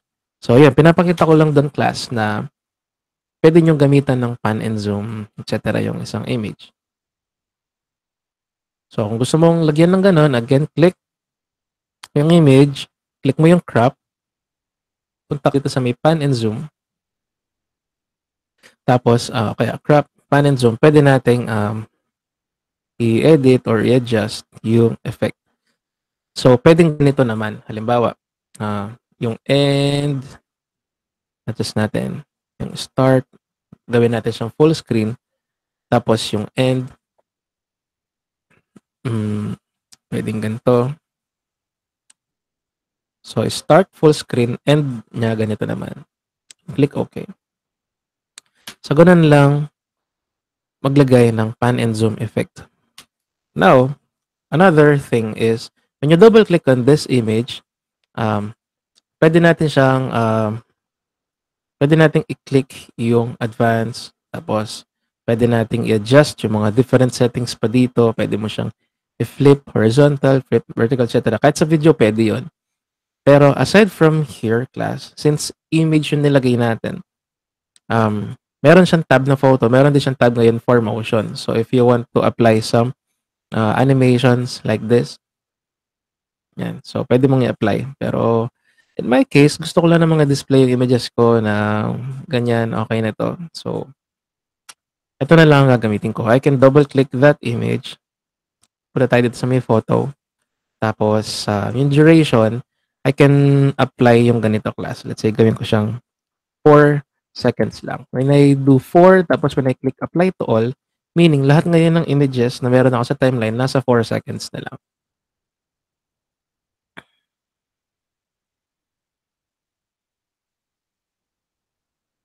Okay, so I guess okay na tayo do'n. Next is gusto ko maglagay ng parang opening title, etc. So what we're going to do here now is to click text or credit. I can go to let's say titles. Pwede kong gamitin 'to. Tapos let's say hindi tayo pumili sa mga 'to actually. So let's say click ko nga 'yan, tapos play natin. Yan, so yun yung effect. Pwede ko ring i-click yung eto, yung simple lang, tapos play. Yan, so 'pag nagustuhan mo yung text na yon, you can just drag it dito pababa,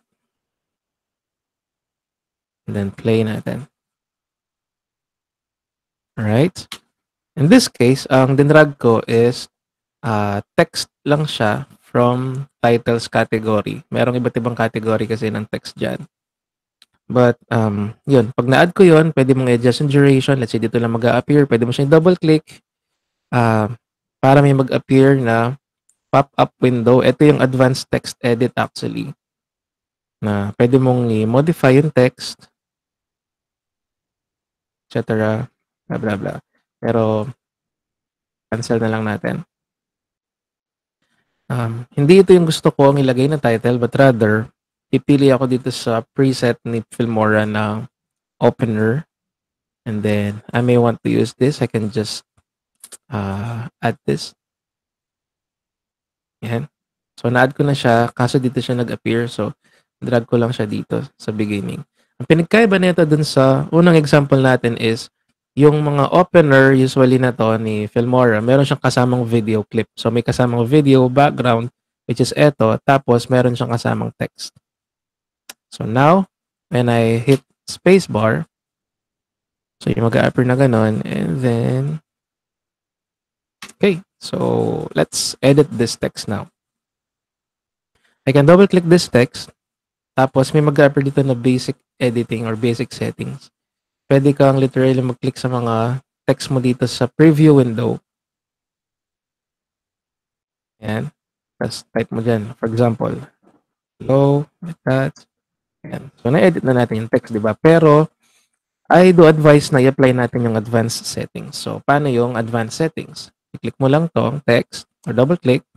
Tapos, though meron ditong basic settings, pwede mong i-click yung advanced.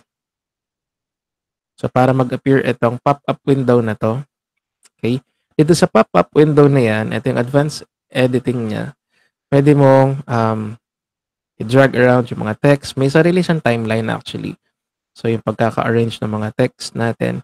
Yung mga gray area na to is yung duration ng animation. Pwede mong i-adjust, etc. Pwede mo ring i-click yung layer na to. Let's say, i-click ko yung layer ng hello. Just this one. Tapos, pwede akong pumunta dito sa left side. Pwede kong baguhin yung fill color niya, border, shadow, or preset. Or even yung animation. Pwede kong baguhin yung way kung paano siya mag-animate. Okay? But in my case, hindi ko na babaguhin yung animation. Papalitan ko na lang yung text. So, let's say, type ko na lang dito, presenting. You can change font, alignment, etc.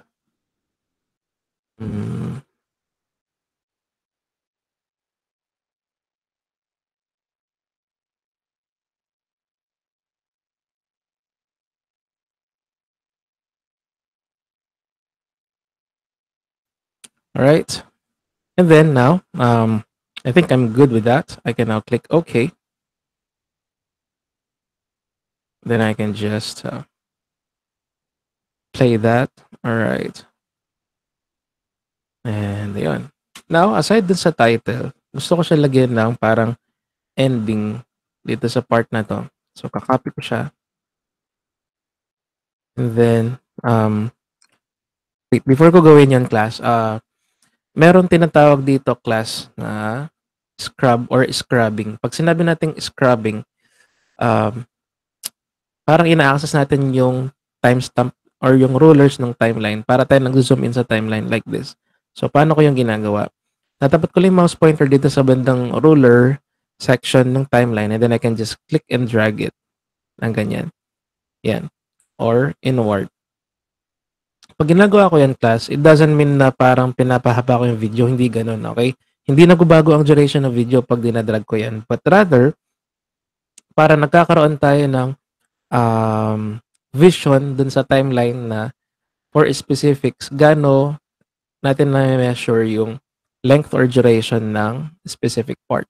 So, dito nakikita ko na, nandito pala yung 6 second mark, nandito yung 4 second mark, nakikita ko. Kasi kapag masyadong maliit yung ganito, yung sa timeline natin, almost sa makikita natin dito, naka-half na siya by 30 seconds, 1 minute. Di mo na nakikita yung specifics ng time.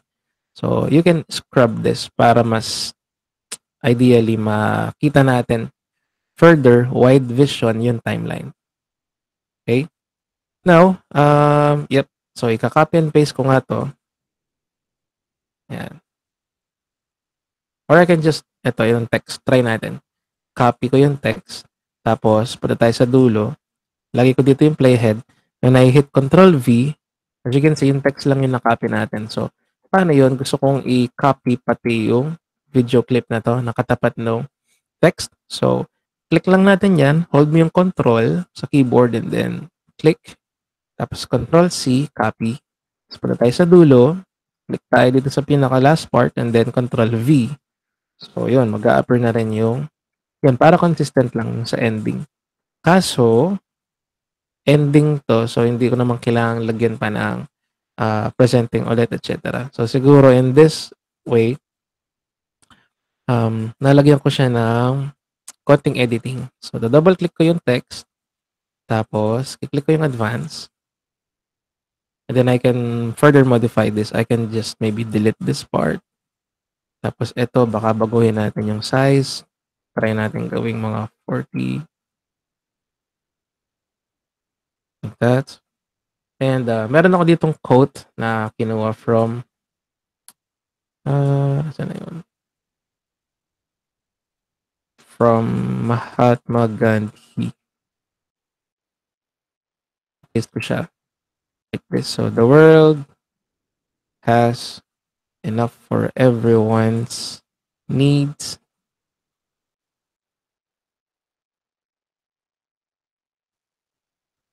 Yan, but not for everyone's greed. Center alignment ko lang siya. Bawasan ko lang ng konti siguro yung size. Let's say, gawin natin sa mga 32.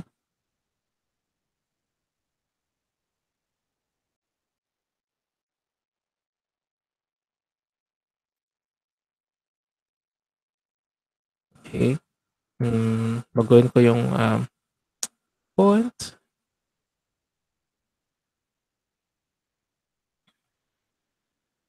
Okay. So, like that. Okay. And then, I can now click OK. Tapos, yun. Para meron tayong konting quote or lesson about the story. So, about saan ba yung story? Story about Lady Bird. Yan. Lagyan natin siya ng background music. Say this one. So, lalagay ko siya dito. Yan. So, piplay ko siya.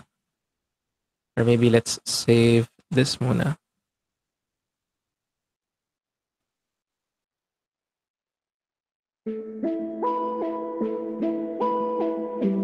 Okay, I'm not good at storytelling and something na words na yan. Pero, I'll try to tell the story. Sige. So, yung the idea ng story niya is, merong 3 eggs ng birds before. And then, so As you can see, napisa yung dalawang eggs. And they are requesting food dun sa mother nila. Ayan.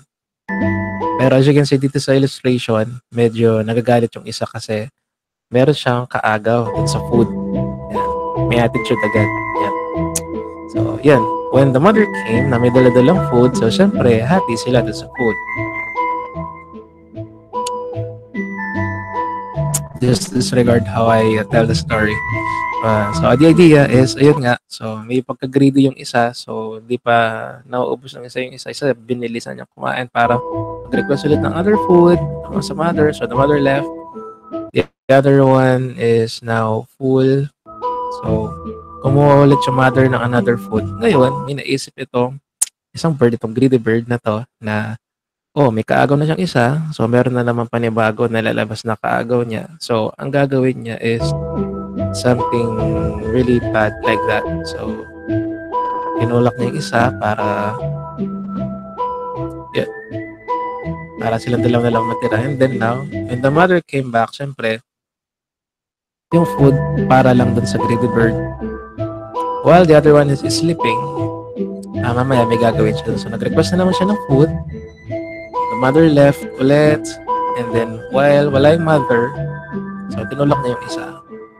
So, para siya na lang matira, para sa kanya na lang lahat ng food resources, right? So, that's how greedy this bird is. And then, when the mother is flying back, yan, dahil narinig na nga siya, natitense na siya dun sa narinig niya na yung anak niya naggalit na, nag-request. And sadly, may hunter na yun, nakabaril dun sa mother. And in that time, so yung greedy bird na to, siya na lang yung natira, of course, without knowing how to fly, without knowing anything. So, in that case, may kita nyo dito na siya na lang mag-isang natira. And I think that's a sad story about greedy thing nung bird na yun. So meron tayong quote, the world has enough for everyone's need, but not for everyone's greedy, and something like that. Right? So that's why nag-add ako dito ng background music na medyo sad. Lastly, on this part, kita natin na yung video na tapos sa dito sa part na to. So, I might need to cut this audio. So, click ko yung audio, click yung split, and then I can click this and then delete. Lastly, yung audio, lalagyan ko siya ng fade out. So, double click ko yung yung audio, tapos lalagyan ko siya ng fade out effect. So, maybe for somehow mga 2 seconds, unti-unti nag-exit yung audio.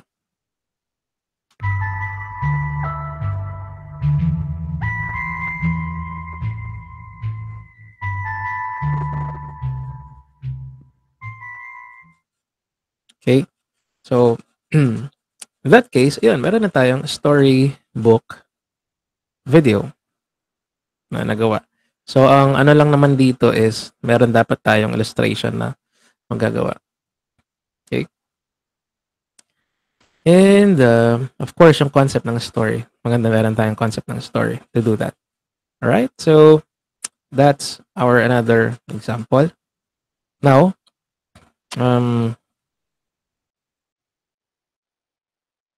let me do this. Let's show you another example. Image, audio, and video editing. I'll just show you class an existing project.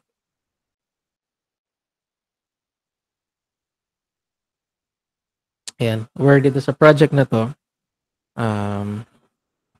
pakita ko yung output.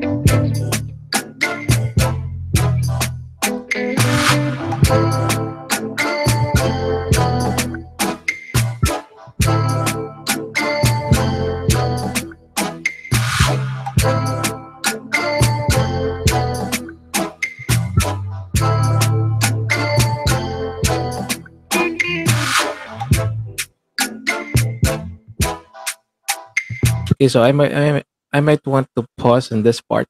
Dito sa part na 'to, as you can see merong parang nagbe-breakdance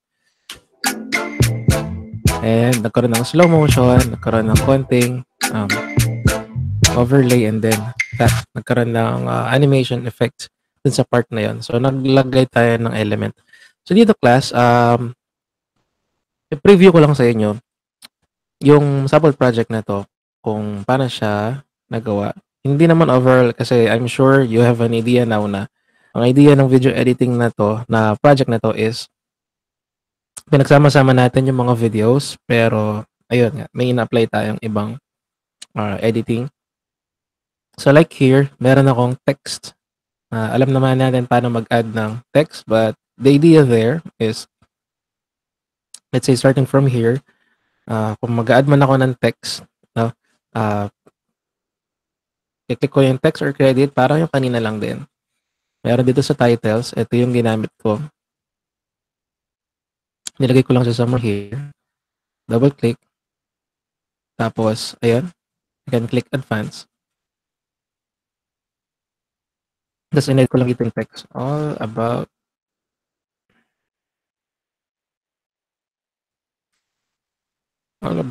yan, or,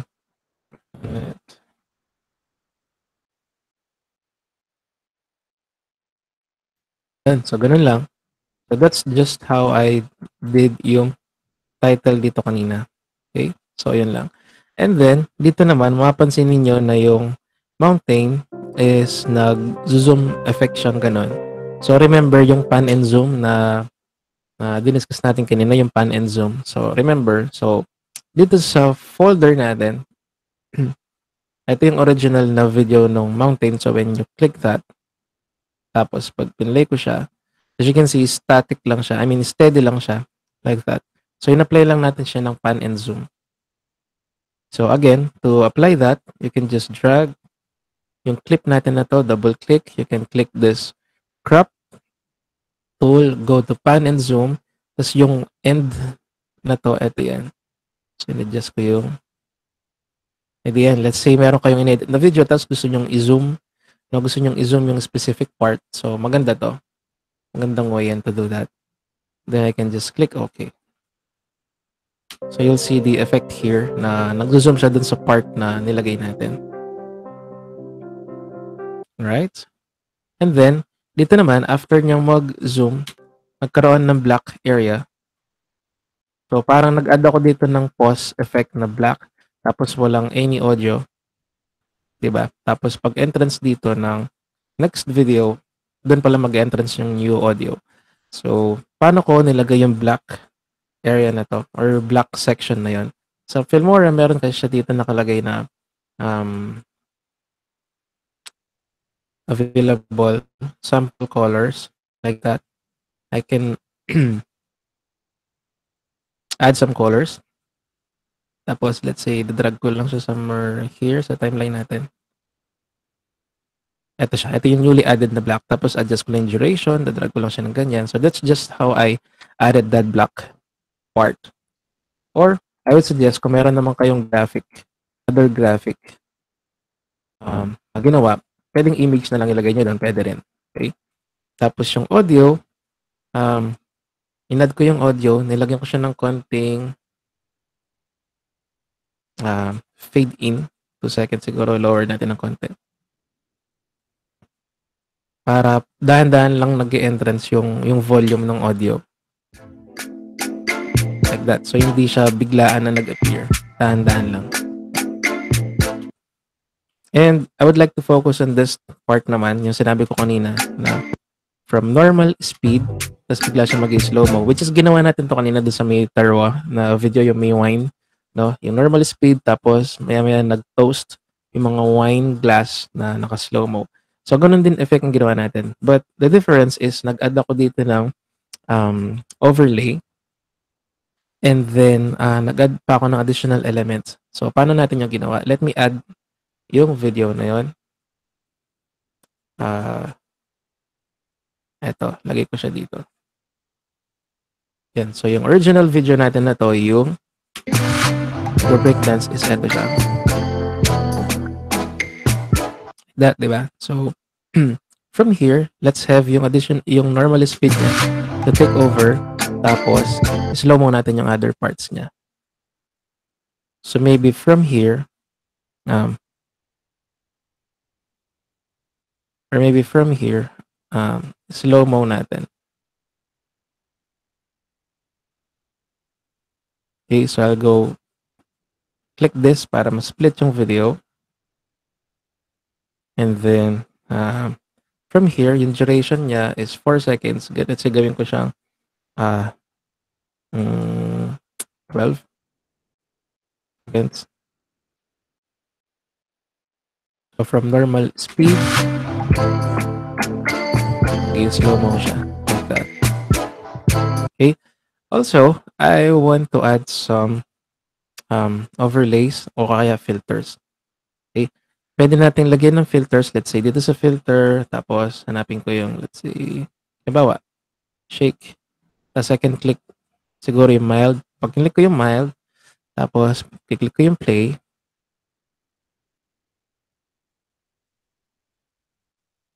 And so as you can see, nag-shake yung video in that part kasi meron tayong ina-apply na filter. And meron tayong tinry na filter pero hindi ko pa siya actually nilagay. Kung lalagay ko siya, dadrag ko lang siya somewhere here. Like that. So, pwede tayo mag-start from the very beginning. Ayan. So, nakapag-add tayo ng filter, right?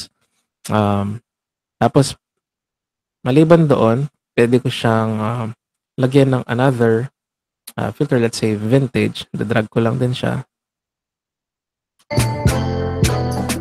Yan o. So, normal, tapos slow-mo, tapos vintage. Tapos, I can try to put some effect siguro on this part for elements. So, I can go to elements, tapos hanap tayo ng elements na gusto natin. All. So, merong ba't bang categories? Shapes, yan. I'd like to use yung shapes. Tapos, maybe I'm going to add this elements. So, yung mga element, para sila mga transparent na effects.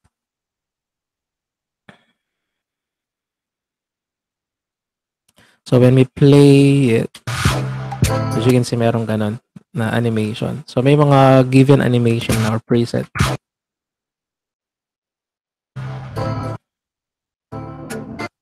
So, again, punta ka lang sa elements. Let's say, add natin tong isa pa. Dito naman. So, maybe on this part, yung element on this part,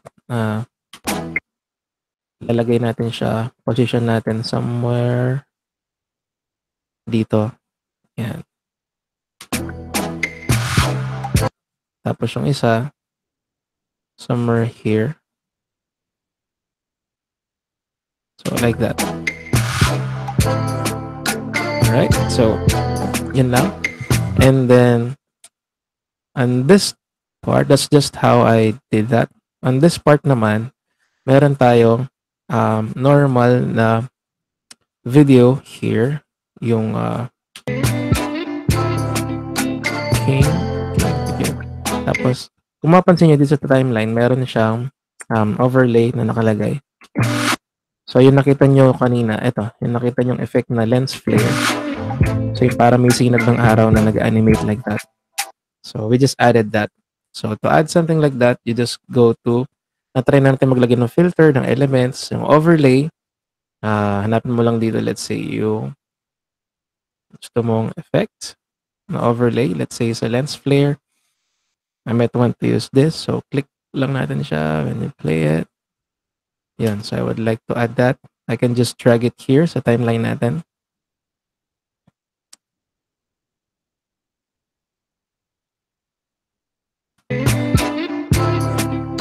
Ayan.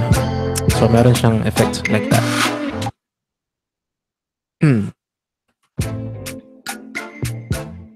Alright, so just how I did it, class. Dun sa example na yon.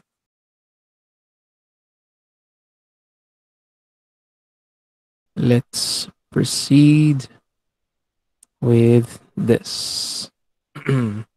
Diba, meron kayong multimedia project or let's say meron kayong video na edit tapos gusto nyo lagyan lang narration, tas kayo din ang magna-narrate. Yan. So, puwede natin gawin 'yan, okay dito sa Filmora. Meron siyang feature na kung saan puwede daw tayong mag-record, ayan. Puwede tayong mag-record ng voice over o kaya ng mga mag-record ng PC screen.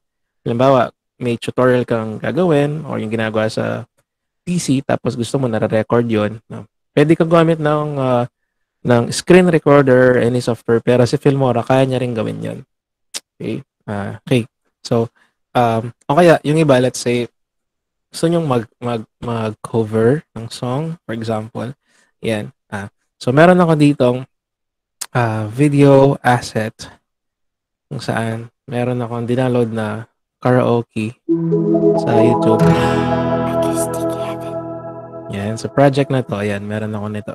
Tapos, sa sample project din na to, meron akong recorded na audio using another software. Yan, using another software.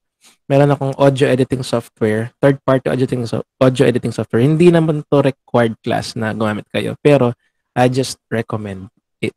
Okay, nire-recommend ko lang. Mamaya explain ko bakit ko siya nire-recommend. So for now, let's say for example, gusto niyo mag-create ng cover, ayan. Kaya naglagay kayo ng video ninyo tapos na kumakanta halimbawa or video cover o kaya katulad nito naglagay ako ng karaoke na video. Yung iniisip ko diyan. Tapos record niya na kumakanta kayo. Tapos ang focus ko talaga dito sa part na to is how can we add or record a voice over. Yan.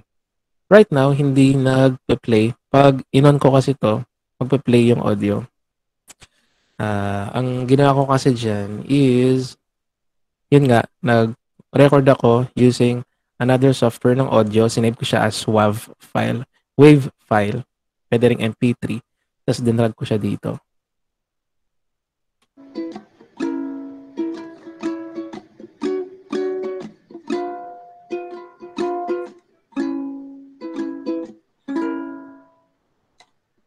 She's my sunshine in the rain. My Tylenol when I'm in pain, yeah. Yun lang. Off ko muna siya. Pakita ko kung paano naman mag-record using Filmora without using any other third-party software. So, what you're just going to do first step is, let's say kung karaoke to, kaya meron kang video like that, mag-i-start doon yung audio na gagawin mo. Tapat mo lang yung playhead kung saan ka pwedeng mag-start magsalita. Like halimbawa, dito ko ilalagay yung playhead. Tapos, siguro for this particular example, I'll just mute my audio layer from here. Tapos siguro yung next audio dito mag-a-appear. So, gusto ko dito mag-start yung audio recording. I'll just go to File. And then, I'll click this Record Media. So, as you can see here, pwedeng i-record ni Filmora yung nasa webcam mo. Pwede niyang i-record yung nasa PC screen mo, yung ginagawa mo sa PC screen. Pwede ring mag-record ng voiceover. Maganda to, let's say kung meron kang multimedia project na gagawin, tapos mag-add ka ng narration, mag-add ka ng, nagko-cover ka, add ka ng voice mo, na kumanta ka, yan, pwede. Narration, yan. Maganda rin to sa narration. Tapos, you can just click this mic icon and then bibigyan ka ng 3 seconds to start to talk. Tapos, ang maganda dito, class, pagka-ready na to, pagka-click mo dyan, after 3 seconds, magpe-play. No? Magpe-play na tong project natin. So, habang nagpe-play siya, habang nagpe-play siya, ina-explain mo yung nangyayari dun sa video. Or, yun nga, sinasabayan mo yung instrumental naman while you are singing if you are making a cover naman. Like that. So, halimbawa, i-click ko tong mic icon. Tapos magpa-play ngayon yung media on the back. And then you can start talking kasabay nung karaoke mo or video mo dito. Yeah. Okay, so yun nun. And then I can just stop now. Your audio has been added to the library. Click OK. I believe ito yun, yung bago niyang added. Tapos, ito yung newly added nating audio. Yan, nandito na. So, when we play this now, play ngayon yung video sa in the back. Hindi ko lang kung dinig nyo, pero sobrang, yan, kung dinig nyo, medyo mahina yung audio. Yan, medyo mahina. Ay, wait lang.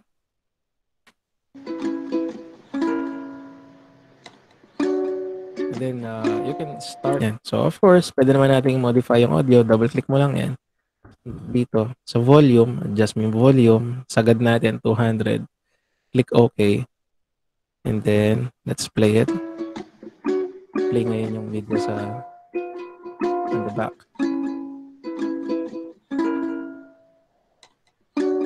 And then, you can start talking kasabay nung kaso nga lang, napakahina pa rin ng audio, right? Kung narinig niyo, napakahina pa rin ng voice.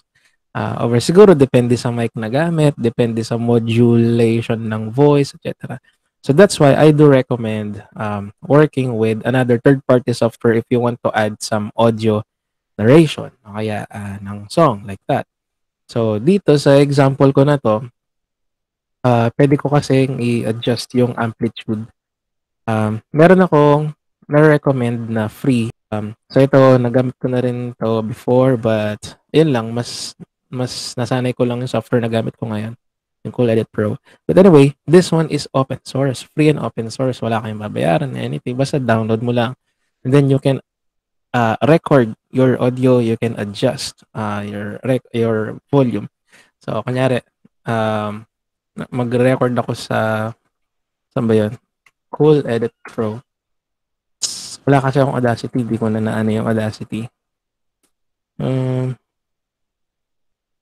Tapos lagi naman ganito yung icon pag magre-record, di ba? Tapos, sige, bigyan ko na rin kayo ng tip sa record, halimbawa sa Audacity or what. Kung may sample rate, yung 44,100 or more, 48,000, studio quality na yan, okay na yan.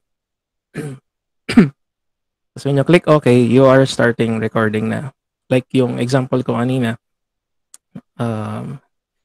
Teka, nasan ba yun? Paano ba yung process na ginawa kanina? Nag-play ako ng karaoke. Alam ko ito yung ginawa ko. Tapos habang nag-play yung karaoke, meron akong software na gamit like this.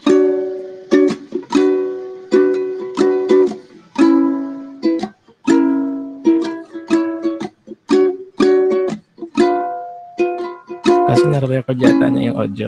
Anyway. She's my sunshine in the rain. My Tylenol when I'm in pain. So parang ganun lang. Sample lang. And then, yung audio na to, yan, pwede mo siyang i-amplify, i-amplitude, parang ginawa natin kanina. Yun, tapos pwede mo na siyang i-save as wave file sa akin sa gamit ko or MP3, ayan. Tapos yun, meron ka ng audio asset na pwede mo nang ilagay sa Filmora. Tapos class, pag nasa Audacity na kayo, I'm not sure in particular, pero hanapin nyo lang yung amplitude na option or settings. Sa akin, nandito sa effects amplitude, amplify. Pwede nating i-modify yung audio further. Sa Filmora kasi, hanggang 200 yung kanina, sagad na yon. Tapos, mahina pa din. I can just click OK. So, dito, tinry kong bawasan yung audio. Yung nakikita nyo dito na sound waves, yan, it represents yung audio natin, no? Yung volume ng audio natin. Saan yung malakas, saan yung mahinang part, no? So, using this software, let's say Audacity, you can like select this amplitude settings, effects. Tapos, let's say amplify ko siya. I'll add 10 dB boost. Let's say 10 decibels. And click. Pwede ko pandagdagan yan, actually. I can click OK. Tapos pwede pa natin dagdagan further. Amplitude, amplify ulit. Let's say 10 dB boost ulit. Ayan. And I think malakas na to. Yan, di ba? So, tapos pwede mo siyang i-save, export, etc. And, yun, I will not save that. Kasi meron na akong recorded talaga actually na wave file doon. I will just mute this. Tapos, unmute natin yung layer na to.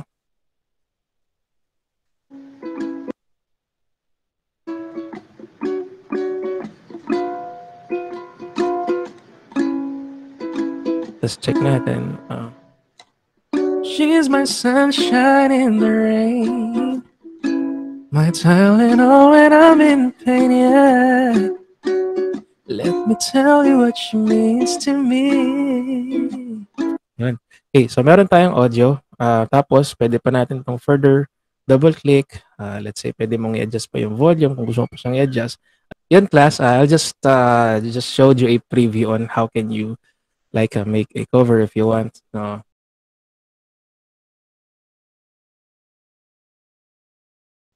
Last example ko na to, class. Last example ko is yung sa green screen or chroma key effects. I'll show you another example. Okay. Sige, next natin is this example. As you can see, I have this media library din.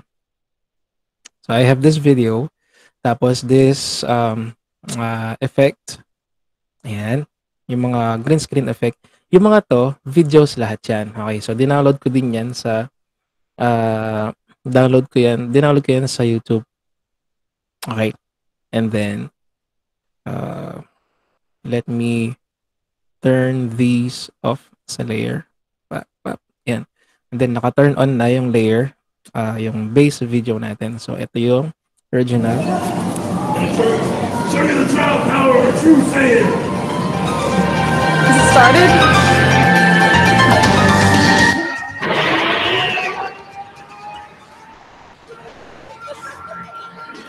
Okay, so yun yung base video natin. Dinaload ko to sa YouTube.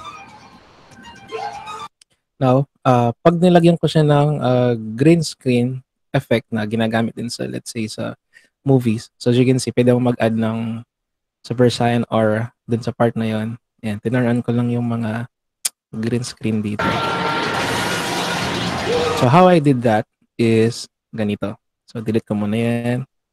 Tapos, nag-download ako ng green screen video. Let's say, ito, kinlik ko siya.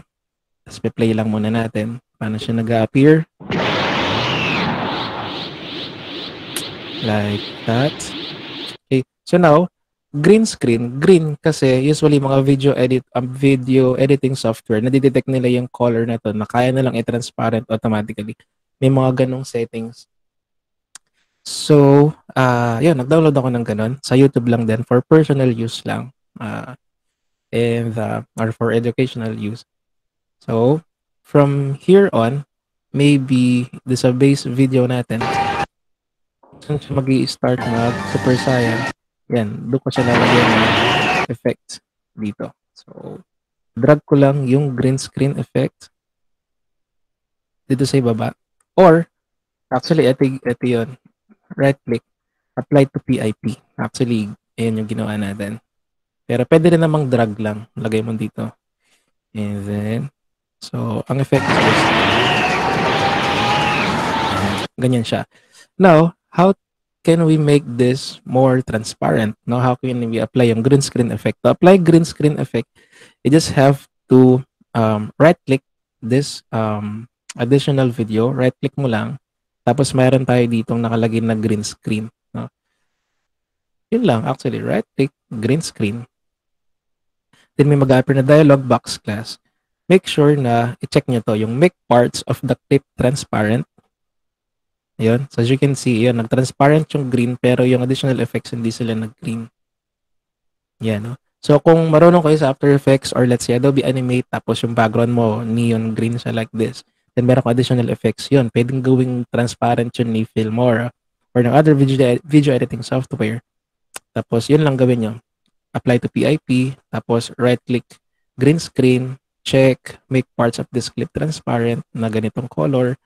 You can adjust intensity level ng pagka-transparent. Then click OK. And then, you'll see here na pwede nating i-scrub this part. Tapos, I can click this green screen effects. We can just actually resize this. Like that. Yan. So, tinapat lang natin this sa video. Now, kaya na-edit ko siya kasi nag-click ako dito sa green screen effect na to na video. Tapos, dito ko siya nire-resize. And let's play it.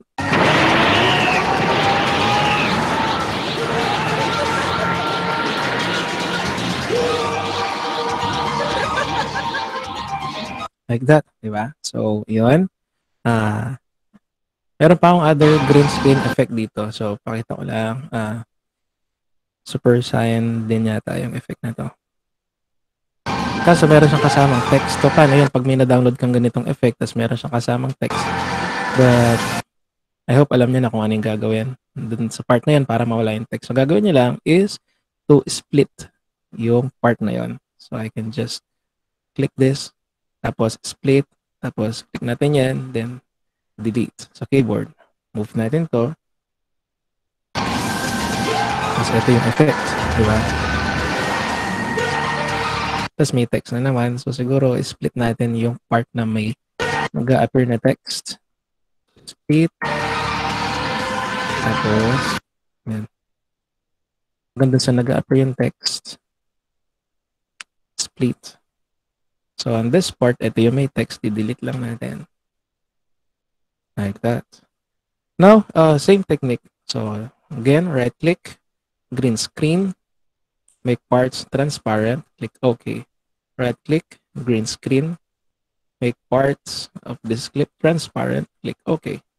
Tapos, double-click mo lang to, or just click it, then you can just press spacebar. Ayan, pwede natin siyang i-position.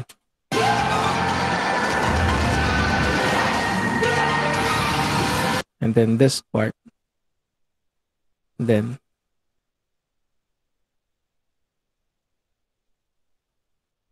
ang maganda dun sa nakuha nating base video is meron na siyang audio. Yung green screen effect, meron din siyang audio. Uy, may thanks for watching pa. So let's, maybe we can remove that part.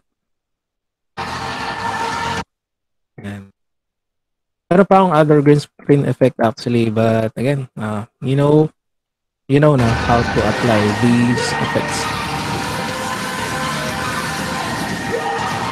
Yan. So hindi man ganoon ano yun, kapulido yung effects natin for that, but yan, for simple maybe editing or applying some green screen effect, maganda kapag nakapag-create kayo ng sarili ninyong green screen effect or nakapag-download ng mga professional green screen effects or elements. Ito lang technique to apply them. Okay, then you can just export it and then yun, meron ka na video na-edit, of course, with some green screen effects. So yun, class. Do you have some questions? Dito sa examples natin. Any questions, class? You can unmute yourself or type sa chat box. Sir, for example po, I have recorded my video, problem may noise. Paano po siya tanggalin? Okay. Eto yun, no? Yung sa Filmora, meron naman siyang ganun, actually. Let's say, ito yung video. Tapos, you can go to audio tab. Tapos, meron ditong remove background noise. And then, you can adjust yung strength ng pagre-remove ng background noise. Okay? Ito yung easiest way. No? Kung nag-edit ka na ng video, tatanggalin mo ng background noise, ito yung easiest way. Punta ka sa audio, check mo yung remove background noise, as adjust mo yan dyan. But yung pinaka recommend ko is, yun nga, gamit ka ng audio editing software, tapos yung video mo na yun is convert mo siya into MP3 or WAV, tapos dito mo siya tanggalin ng background noise. Kaso nga lang, may mga different process pa yun na aralin mo pa. But again, kung basic lang naman, removing background noise, you can just use yung feature na 'to ni Filmora sa audio, check remove background noise tapos adjust mo yung settings. And I believe sa Filmora 9 and Filmora 10 or other video editing software, baka meron silang mga mas advanced na way on how to remove that or how to further enhance your audio. Yung matitira lang po sana yung ano yun, BGM nung game.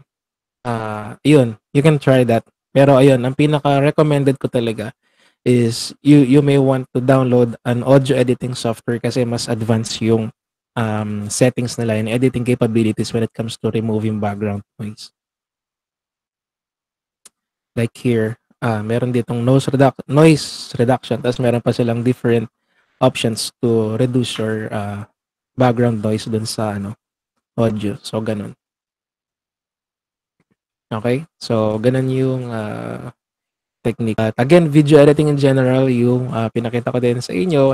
I hope you've learned something here and I hope na uh, meron kayong ma-apply nyo to further sa mga gagawin ninyong projects man involving video editing.